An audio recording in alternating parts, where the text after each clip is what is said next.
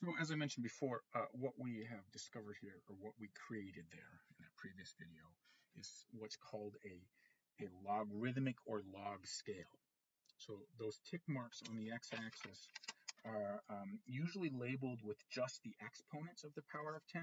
So instead of having 10 to the negative 2 and 10 to the negative 1, we relabel all these as negative 2, negative 1, 0, 1, 2, 3, 4, 5, 6, and 7, and then we would note somewhere in our on when we label this axis, especially if we're doing like a three-dimensional or a two-dimensional x and y axis, we would label this as some note that it's a log scale. And of course, the answer key notes that as well. Here we've got that's the logarithmic scale with the powers of 10.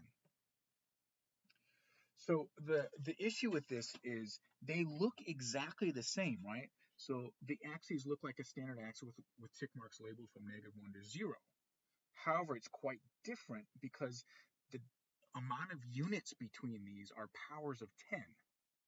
So that means when I march from 0 to 1, I've actually gone 10 steps. So I went from 10 to the 0 being 1 to 10 to the 1 being 10. And then when I go from 1 to 2, that's another 10 steps, a product of 10 steps, right? So if I were to write out what this was, not in scientific notation, I know we already did this, but I guess it's worth doing again. We're going 0.01, 0.1, 1, 10, 100, 1,000, right? So it's a really weird kind of thing to wrap your mind around as you're looking at 1 really means 10, 2 really means 100. So you can see you should think about this more or less as exponential, this x-axis, because we're going by multiples of 10 in terms of units. So I kind of misspoke earlier. There's 10 units in between here. In between here, there's 90 units. In between here, there's 900 units. And then between the next one, 1,000 and 10,000, there's 9,000 units. So we could actually write an exponential function to model that if we wanted to. All right, so let's figure out what in the world is this logarithmic thing that we're talking about. So the exponents here used to label those tick marks of the preceding axis, these things, are logarithms, or more simply, we just say logs. That's the abbreviation of a logarithm. Since these are exponents of powers 10, the exponents are logs base 10, because each one came from the base of it was 10 raised to whatever that power is. We call those a common logarithm or common logs. Okay, so one of the things that we need to be careful with, this first example is a nice measurement of this, is understanding when we're talking about common logs, 10 to the 3 is the exponent to which 10 must be raised to obtain a result of 10 to the 3. So the common log of 10^3 is 3. How do we write that? So 1a, it looks like this. Log 10^3 equals 3. In America, anytime you see log, we understand that it has a base of 10. It looks like this.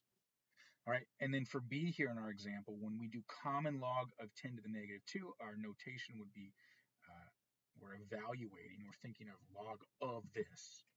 We get spit out that negative 2, the exponent. So we're supposed to determine the common logs of each of these examples below. So 10 to the negative 1, when we evaluate common log of that, it's just the exponent. For b, when we evaluate the common log of that, oh, well, you can't see this. Again, it's just the exponent because that's base 10. When we get to 1,000, that base is not a 10, but we know how to write 1,000 as a base 10. That would be 10 to the 3. So the common log of 10 to the 3 would be 3. 100,000? Ooh, what? So again, we know how to write that as a base of 10 with an exponent. We just count how many zeros are there. There's 4. This would be 10 to the 4th. So the common log of that, which really we would write it like this, it's coming on the next page when we define this notation. That would be 10 to the fourth. Ooh, tricky one, right? 0.001. Don't be tricked. You know how to write this in scientific notation. This is 1 times 10 to the negative 1, 2, 3, 4. We don't need the 1. It's just 10 to the negative 4. So the common log of that, again, we're going to look at this in a second, would be this. All right. So here comes the notation. Remember that a logarithm is an exponent. That's a key point. Put that in your brain forever. When we evaluate a logarithm of some number, we're wondering what is the exponent of that number.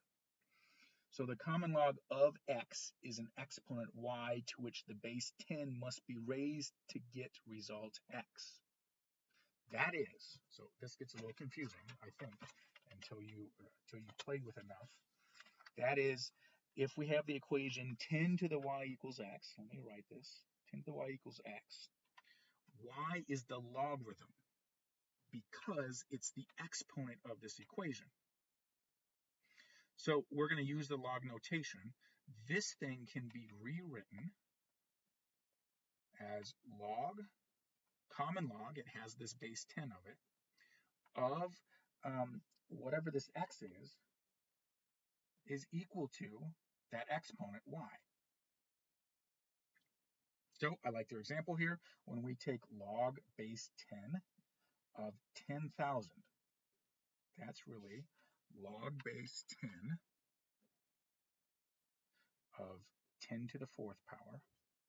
And since we know that the common log of a base 10 is equal to its exponent, that would be 4. So here's a quick example. 10 to the third, its exponent is 3. So the common log of 10 to the third is 3. All right, so let's flip that page. Let's do some nice examples of this. So, key point here. When using logs base 10, the notation log 10 is shortened by dropping the 10 because it's common. See where the name came from? So instead of writing log base 10 of 10 to the third, we really just write log 10 to the third, and everyone knows that this is a 10. And when I say everyone, I mean everyone that has been taught this, right? So from now on, you're going to be a part of that everyone. And then, so as your textbook notes, this is what you're going to encounter, and you're going to know that this base here matches this base. You're going to learn shortly that we can put any number we want here. Well, almost any number we want. There are some restrictions. Of course, this is equal to 3. All right, so let's determine the log of each of these. We kind of already did this, didn't we? That's what I was showing you. So and let me be more precise, determine the common log of each of these. So common log of 10 to the negative 1.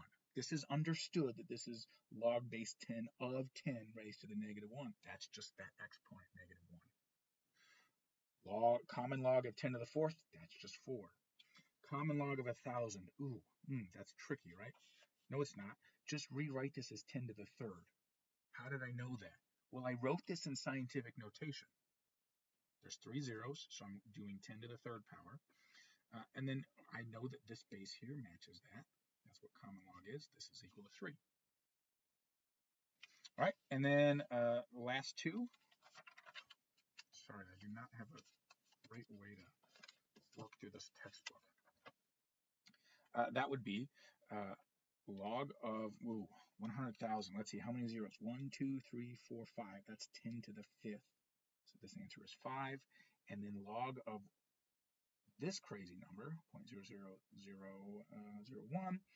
How many zeros here, or how many places would we need to move this? 1, 2, 3, 4.